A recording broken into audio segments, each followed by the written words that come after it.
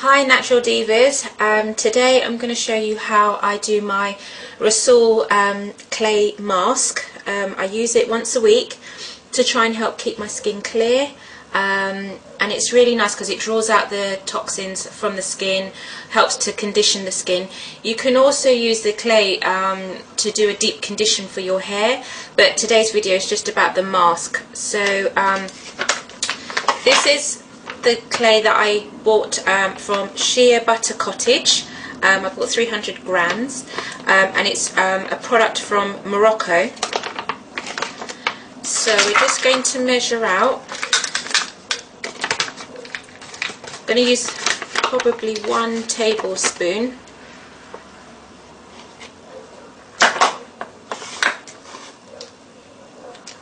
Actually, we'll do 1.5 because normally I don't really measure, I just sort of estimate it. Sorry, let's do 2. I normally just estimate it, but because I know some people really need to have measurements to make it a bit easier for them, that's why I'm doing that today. Okay, so that's what it looks like. This is my this one is fine, is a fine powder. It's not rough at all. Next, I'm going to use some tea tree oil.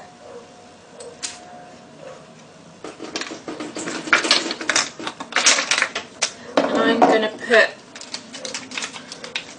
1/2 tablespoon, actually 1/4 tablespoon. So tea tree oil is a very good antiseptic.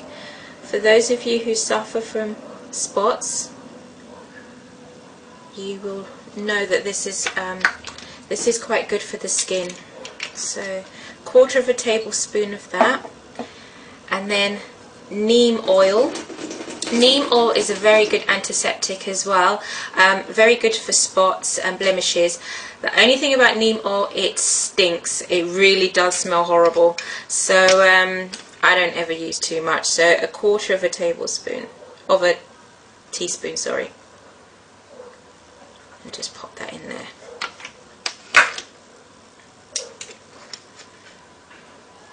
Okay, right, castor oil. This is West Indian castor oil. I just got it in Brixton Market. It's really cheap, only £1.49. However, I think if you wanted to use castor oil in your hair, this wouldn't be a good one to use. It leaves my hair quite crunchy, so I just use it for anything to do with my skin, but I don't use it in my hair. So again, 1/4 teaspoon in there. Okay, just wipe my hand.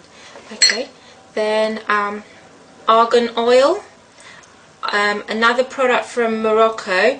It can be a bit pricey. I paid £14 for this bottle, and argan oil is very good for the skin. It has natural healing properties. It's a very good agent for decreasing the signs of aging, really. So if you have wrinkles or anything like that, this is very good for trying to help relieve that. So I'm just going to put a few drops in. Okay, probably will amount to about 1/4 tablespoon again, teaspoon again. So a little bit in there. Okay, then some honey. You can use Manuka honey, but this is just some pure clear honey that I bought in the supermarket. I think you can probably use any type of honey, but a lot of people like Manuka honey. So honey is a very good humectant, which means it absorbs moisture from the air and absorbs it into the hair or into the skin. So I've just used, this is like a normal dinner tablespoon. I'm just going to pop that in there, so it's quite thick. So I'm just going to pop that on there like that. And lastly, you want to put your water. So use a jug. I'm not going to tell you how much I've used because I actually don't know how much I will use. All I do is just add a little bit of water bit by bit, and I just start mixing until it becomes a paste.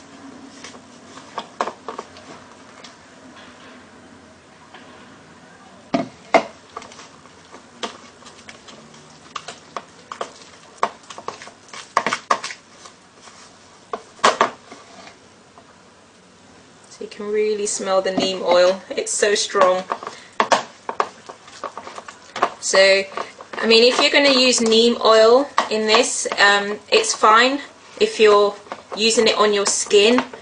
But if you're ever going to steam your hair or anything like that, I wouldn't advise to use neem oil because the smell sticks around for ages. It does not go at all. I swear, I was so paranoid once. I used it to steam my hair because I knew it'd be good for my scalp. But no, that smell is too much. Way too much. Okay, so just mix it all around. I'll show you what it looks like in a sec. I just want to make sure all the water's mixed in. If you put too much water, don't worry, just add some more of the clay.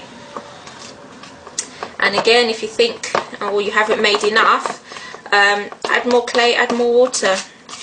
And if you want, you can add more of the oils or anything like that. It's not a problem. Okay, right, so that's what it looks like. Then what you want to do is put it on your face. You can wash your face with soap first, or whatever cleanser you use, or just wet your face. Pop the mask on, have your shower, have a nice hot shower, because the steam from the shower will open up the pores and allow the products to work on your skin, and then you just rinse off. If you find there's like a slippery film, you can use your soap again just to get that off, because sometimes I find I might have a little film that's left on. Some people like it and just moisturize, dry and moisturize straight afterwards, but I tend to do one more wash. What I tend to do is wet my skin, put it on, and then I just wash it off with a little bit of soap after. Okay, I hope that helps. I hope you have fun trying this out and play around with the ingredients. You can add anything you want in there, as long as you know what properties you're trying to benefit from the particular oil or ingredients you're using, then that's fine. As for storage, I tend to not store it. I just make a little bit as I go and use it, and just use it straight away. Anything that's left over, I chuck away. Alright guys, take care. Don't forget to rate, subscribe, and let me know your comments.